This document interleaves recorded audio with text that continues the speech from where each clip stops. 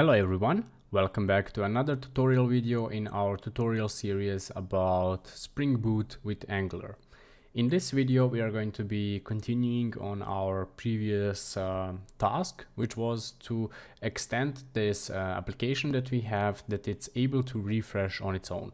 For example, you might remember that we had a problem that if you would create a vehicle and submit it, that this list would not update, or if you would delete a vehicle, it would also not update. You would actually have to refresh the page to get it to work. The way we are going to handle this is we are going to be using a WebSocket. We are going to use a sockjs to actually enable us to send some events via the WebSocket from the backend to our frontend and then make frontend do some actions when it receives a certain message. So we are going to be able to subscribe to different topics and handle different messages that we have. I already have it implemented, and the reason for that is because I already have a tutorial on this. It was just not with Angular, so it was just with plain JavaScript. So the basics are still the same, but yeah, I didn't want to type it out and waste your time. So I'm just going to guide you through it. The code for it will always be on GitHub, so you can just take a look at there, and I will also link the video where I explain in more details how are we going to handle the application and what you need to do to set up the WebSocket. So let's just take a look at see how it works. Let's create some vehicle, let's name it whatever, submit this, and you can see that the vehicle immediately appears here. And then if I would delete one of these, for example this one, you can see that the list appears, so the list refreshes it on its own. If we open the developers console, you can see that we are getting some messages and that it's on a destination topic vehicle and with some additional information. So let's take a look at our backend first, what we need to do there to be able to implement this. So let's go to IntelliJ. And my application is already running, and if you look at the git changes, you can see that we have some changes here. So let's take a look at the ones that are interested in backend. The first one that you want to do is you want to add to our build Gradle. So in the modules backend, you want to add this dependency. So we want to use the WebSocket from the Spring Boot starter package.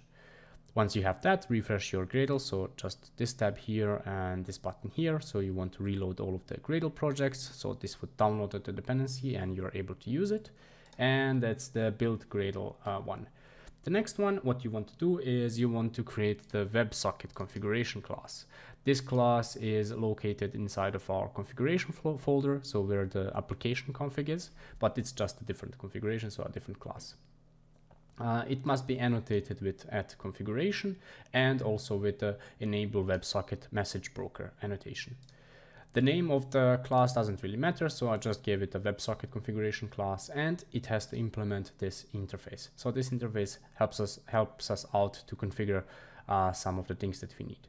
The first thing you want to is configure the message broker. So you want to add destination prefixes. So all of our topics are going to have this destination, and also we have the application destination prefix, which is just VS. You can set this whatever you want, so it doesn't really matter.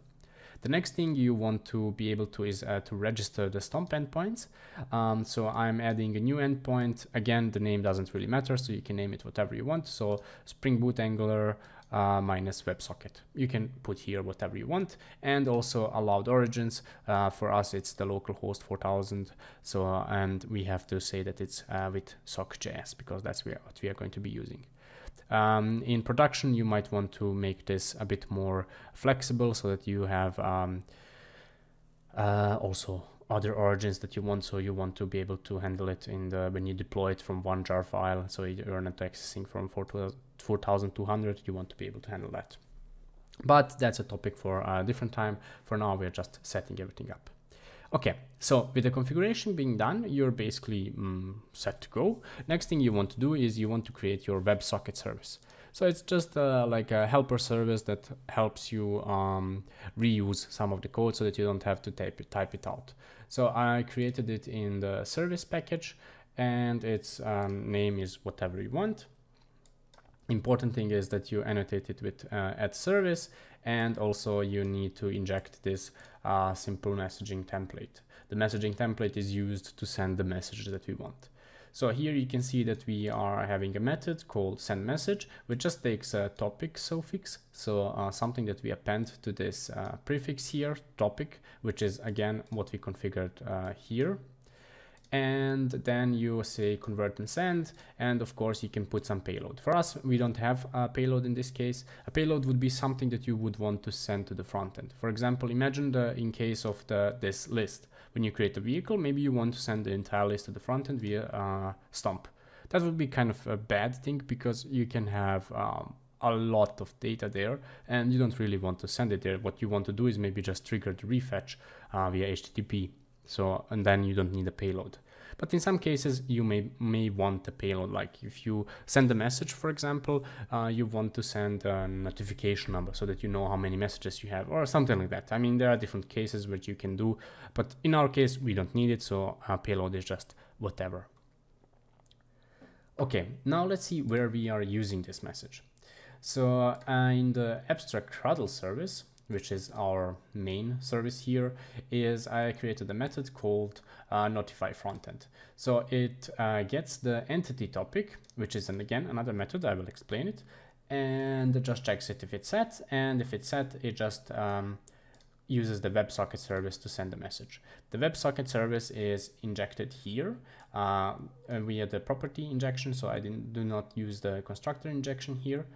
And also you can see that I created an abstract method which returns a type string called getEntityTopics. So this is something that should be implemented in all of our methods, in all of our services that are using this one. So in our case, the vehicle service. And there you just override it and you give it some topic. In our case, it's just a vehicle. You can do whatever you want. You could use the vehicle service class name, the vehicle class name, so the entity class name, or whatever. So it's just a topic on which you're going to subscribe, and you're going to get all of your messages related to the vehicles. And then in the abstract CRUDL service, since we have this method implemented in the vehicle service, we can use it here. One place, let me just collapse this. One place where I use it is in the save method. So when we save an entity, either it's an update or create, doesn't matter.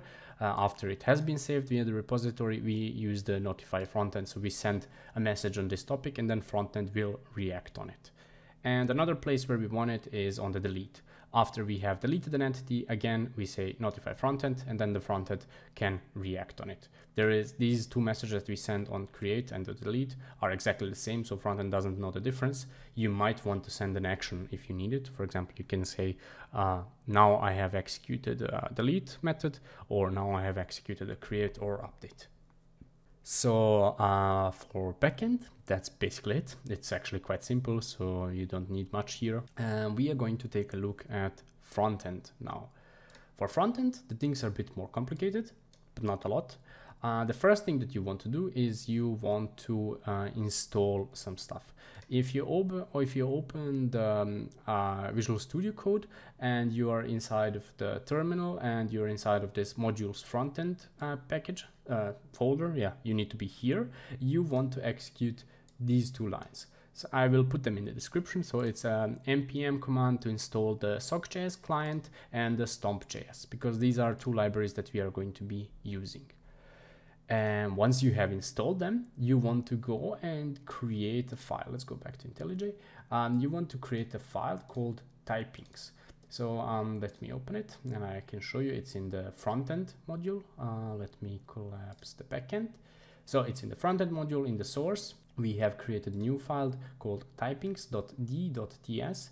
So it's a TypeScript file, and we use it to declare two modules. So it's the stompjs and the sockjs-client. So we need to declare these two modules so that we are able to use them. The next thing, I had some issues starting my application. An error would pop up complaining about global. It was not found or something like that. So the way to handle it is to extend this polyfills file that's located just here, and add this at the very bottom. If you don't have it, just ignore it. So this is an error I had, and I had to fix it like this. Package.json and package.log.json, they will be updated on their own. You don't have to worry about that. Okay, the next thing that you want to do is create a Stomp service. So a Stomp service is going to be the one that handles all of our nice and fancy things. Once you have created it, it should look something like this. Let me just fix this. And here you can see that it's provided in root, meaning that there is only one instance of this service in our entire application. And it's injectable, so you can inject it somewhere where you want. And it has one public method. So this subscribe method is what we are going to be using in wherever we are going to be using this Stomp service. First thing that you want to do is we want to create our socket. So we're using the new sockjs, and to import it, you just add this line. So you're importing it from this module that we declared in the typings file. And of course, it's on a localhost 8080, and this part here is whatever you have added to your configuration. So if you look at the WebSocket configuration, you can see that here we have added this path. So whatever you added there, you need to use it on the front end exactly the same. And then we create our Stomp client and stomp over and over this socket that we just created. And that's basically everything that you need for the configuration. Then you want to move on the subscribe method.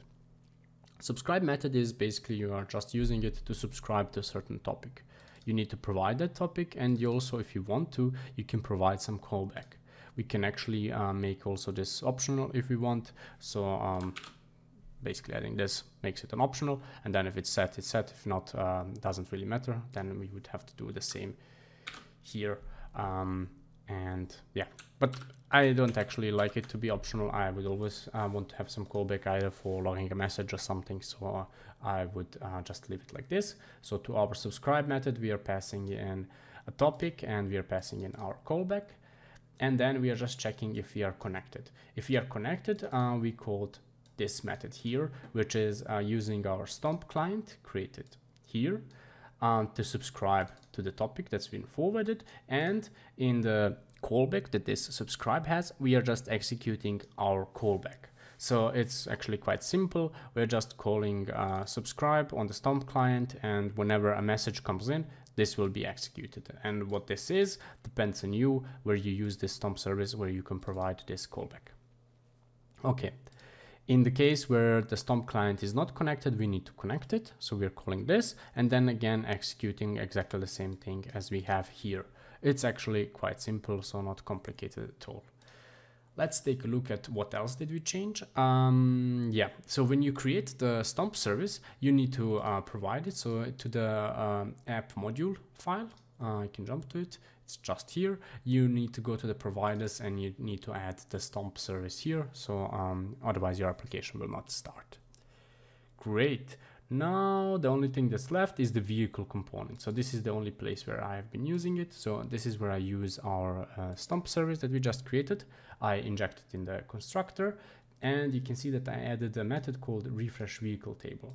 Here previously we were just executing an HTTP GET on the vehicles list endpoint and fetching all of the vehicles and setting it to this array. So this would be what's shown in the front end. So this table here, so this list here. So that's it. And now I have created this refresh vehicle table method, which is exactly the same thing. It's just a method, so I can reuse it. It's void, and it's just executing an HTTP GET and then filling this array with the response. Great. So I have done it on the constructor. When you open the page, you create a component, you want to execute it immediately. And on init, I'm also subscribing via our Stomp service to a topic. So it's /topic/vehicle. Again, this is in the configuration. So in the WebSocket configuration, it's /topic.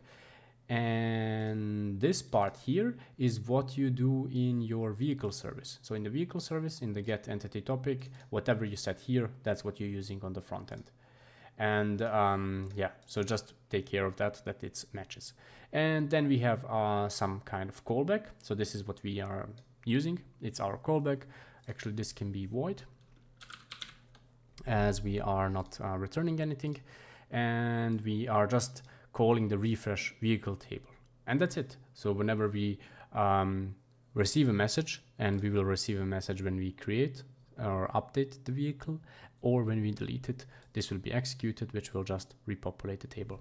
And it's actually quite simple. You might notice that we do not have yet updating of vehicles implemented, but that's something that we are going to do in one of the next videos.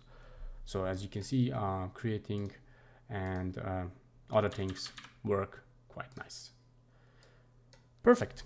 Basically, that's everything for this tutorial. I will push this code to GitHub. So if you have any questions, do let me know, and I will see you in the next one.